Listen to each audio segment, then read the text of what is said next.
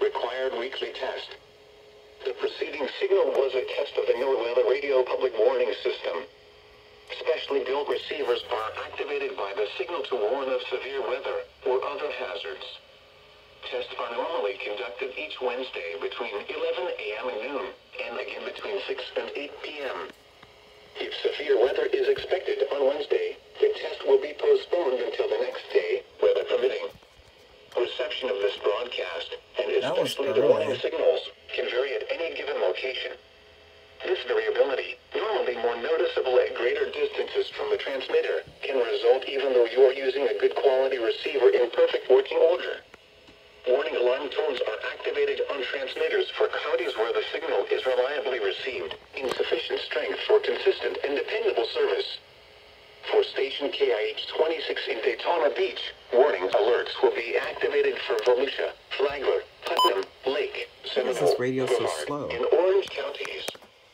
For station KIH63 in Orlando, warning alerts will be activated for Brevard, Lake, Orange, Osceola, Polk, Seminole, and Volusia counties. For station WXJ70 in Melbourne, warning alerts will be activated for Brevard, Indian River, Orange, and Osceola counties. For station WWF69 in Fort Pierce, warning alerts will be activated for Indian River, Martin, Okeechobee, and St. Lucie counties. This has been a test of the NOAA radio public warning system. We now return to the regular broadcast program.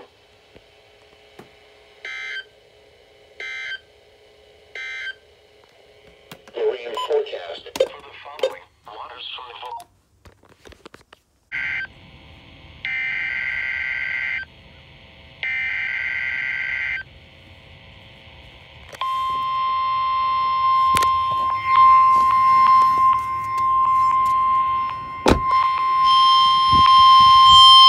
required weekly test. The preceding signal was a test of the NOAA radio public warning system. Specially built receivers are activated by the signal to warn of severe weather or other hazards. Tests are normally conducted each Wednesday between 11 a.m. and noon, and again between 6 and 8 p.m. If severe weather is expected on Wednesday, the test will be postponed until the next day, weather permitting. Reception of this broadcast, and especially the warning signals, can vary at any given location.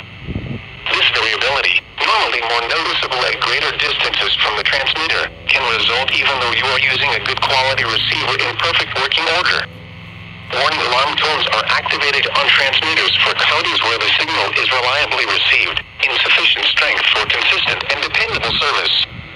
For station KIH63 in Daytona Beach, warning alerts will be activated for Volusia, Flagler, Putnam, Lake, Seminole, Brevard, and Orange counties.